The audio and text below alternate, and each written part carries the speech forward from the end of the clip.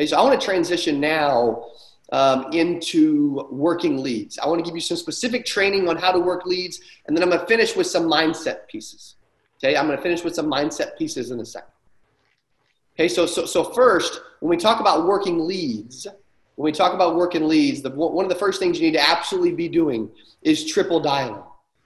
You will absolutely increase your answer rate when you call leads. Because what's the point of calling a lead if they don't answer? Right? What's the point of calling the leads if they don't answer? And you say, well, Cody, what is a triple dial? A triple dial is I call, they don't answer, I hang up. I call, they don't answer, I hang up. I call, they don't answer, I hang up. I don't leave a voicemail, but I'm calling 3 consecutive times. 3 consecutive times, right? So you want to triple dial consistently, right? You want to triple dial consistently. When you triple dial, it increases the answer rate immediately, right? What's the point of calling leads if they don't answer? Okay, now also one of the amazing things that you can do to actually reach your leads also is to continue to actually use text to get a hold of people. Right? Supposedly like 96, 97, 98% of texts are read. And like 92% of texts are read within the first 3 minutes. Unbelievable. Okay? Unbelievable. So text also works. Right? Also, when you're leaving voicemails, I want to give you some different variations of voicemails really quick. I'm going to go about 6 minutes. I'm going to go 20 exactly. Let me give you a few different voicemail variations that you can use to leave voicemails right now. Okay, right now. One of the first ones is good news. Betty, this is Cody. I got absolutely great news. Call me back as soon as you can. Right? Because who loves listening to voicemails that are like 60 seconds, 2 minutes, 3 minutes long? Nobody. I don't either. And if you don't, guess what? Your prospects don't. Okay, so the first one's good news. The second one is a little more urgency. Quick question, okay? Betty, it's Cody. Hey, I got one really quick question for you. Call me back as soon as you possibly can. Bam, right? Third voicemail is when I can't get someone's attention. And I've called 3 times, triple dialed the first day. I've called 3 times, triple dialed the second day. And I've called 3 times, triple dialed the third day. Here's what I'm going to do. On the third voicemail, Betty, it's Cody. Hey, no need to call me back. If we don't hear from you, we're going to just drop it off. See you soon. Do you think that we'll get a call back? If they don't want you coming to their house, it probably will, okay? Because the point is to get attention, right? They're watching billboards and commercials, and they're getting 42 calls and 72 pieces of mail, and they got Facebook ads, everything else, right? It's a busy world nowadays. And your job when you're working a lead is to get their attention, okay? It's to get their attention. So I'm going to give you 5 C's. 5 C's really quick, okay? 5 C's on how you can work leads better. How you can work leads better. The first C, if you're taking notes today, I hope you are. The first C, as this audience keeps growing, man. I love the massive amount of attendees we have on the Zoom. Okay, this is unbelievable. Okay, great job, TSS. Okay, the first C. Awesome job, Michael and Jeremy. First C, control. Control. The person in control wins. The person in control wins. I also love how we kicked off the Zoom with, hey, we're going to give away some stuff, man. Must be present to win. Isn't that true in life too? That you must be present to win? You got to show up. Whether you feel like it or not, you must be present to win. Okay, so the first C is to be in control. And control doesn't mean I'm going to talk a bunch and puke on them and I'm going to give them 42 things to think about. Control means I'm asking questions. And most people are confused. Most people think the person asking the questions, and let me know in chat what you think about this. Most people think the person asking the questions is in control. That's what we've been told. The person getting answers to their questions is the one that's actually in control, right? If I ask a question and I don't get an answer, I'm not in control because they're in control because they're not answering me, right? For example, here's a little trick. When you do not get an answer, I'm gonna give you a little sales tip right now. When I ask my wife, hey babe, where do you want to go to dinner? Guess what she says? I don't know, babe, you choose, I'm not sure, right? I immediately say, I use a hypothetical and I ask a follow-up question, right? If you had to choose, where would you say? And it always works. I remember being in Joplin, Missouri, running a life insurance appointment years and years ago. I was sitting across the living room from a guy, and I said, sir, do you know where your life insurance policy is? And he said, what? I don't know. Like most people do. It's human nature to say that, by the way. He said, I don't know. I said something that made zero sense. It changed my life, and I still use it today. And I said, if you knew where it was, where would it be? Which is hilarious because he just said, dude, I have no clue where it is. If you knew where it was, where would it be? And he thought about it for a second. He's like, well, if I knew where it was, it'd be in the filing cabinet right over there. I'm sitting across the living room from him. He's in the recliner. I'm on the couch. And I'm like, sir, are you talking about this filing cabinet? Yes. Can I open it? Yes. Guess what was sitting on the top drawer of his filing cabinet? His policy that he just said 60 seconds before, I don't know where it is. People are telling you these things when you're making calls, and it's human nature, and they don't mean it, and we don't even realize it. Okay, first C, control. Second C is coachable. You have to always be coachable, willing to learn, and willing to get better every day. Once your ego gets in the way, I promise you, it will put a lid or a ceiling on your personal growth.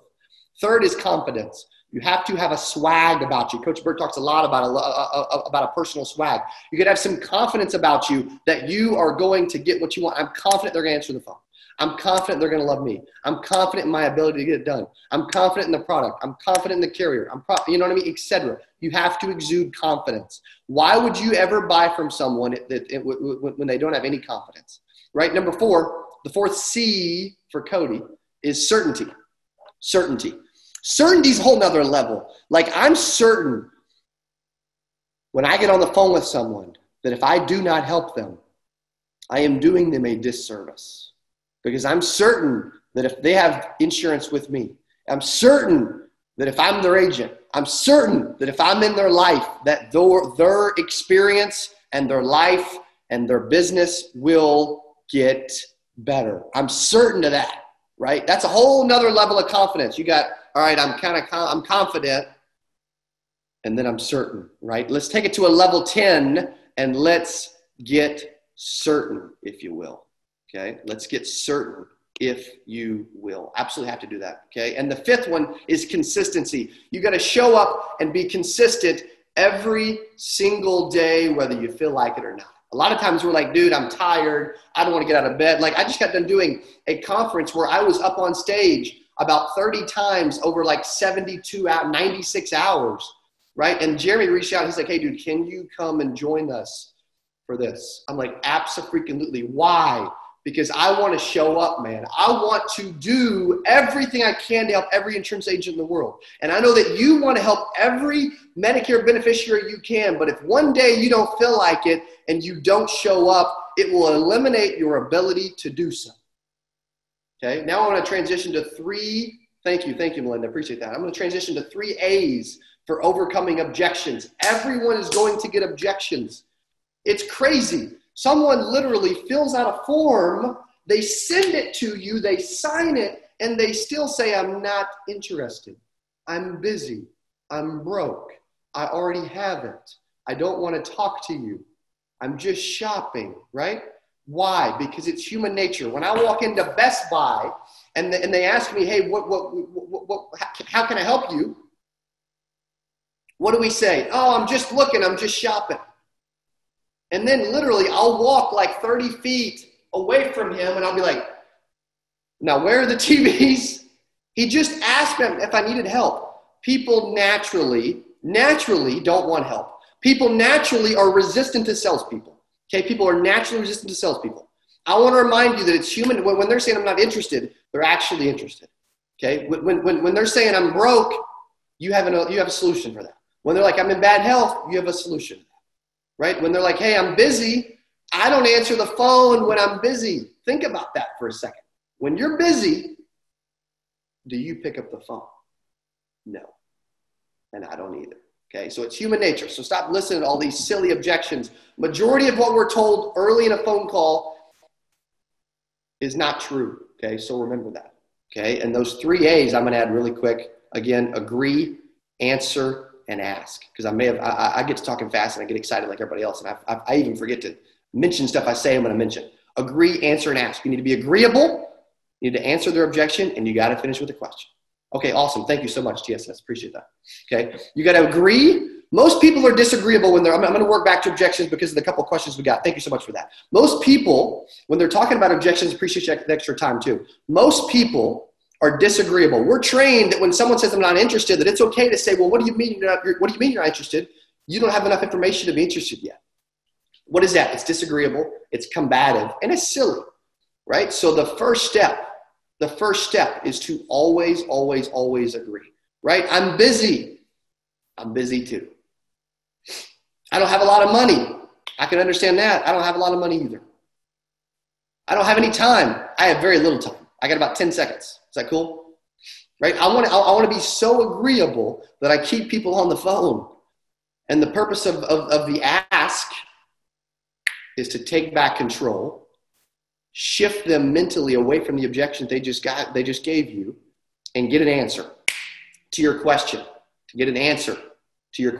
It's simple. Most people want to have 42 different objections, and they want to think about all this different stuff. And what if I get that objection? I got to say this. And if I get that objection, I got to say this. And if I get that objection, I got to say this. Right? That's not true. Okay? Keep it simple. The KISS method. Keep it simple, stupid. Right? Just be agreeable. Okay? You know what? Hey, I already have a great plan. I'm with you. All my clients have great plans too.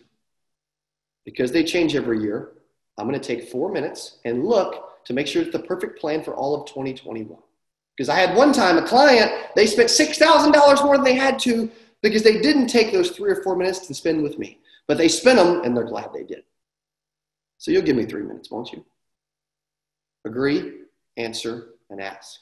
Okay? Agree, answer, and ask. Hey, if you love this and you're like, dude, I want a whole team of people doing this, 7 secrets on building scaling a sales team. It's right there. Click on that. I'll see you there. Hey, almost every insurance agent I know struggles with objections, specifically what to do and how to improve your closing ability. So I'm going to talk through several different things. Okay, I always talk about my specific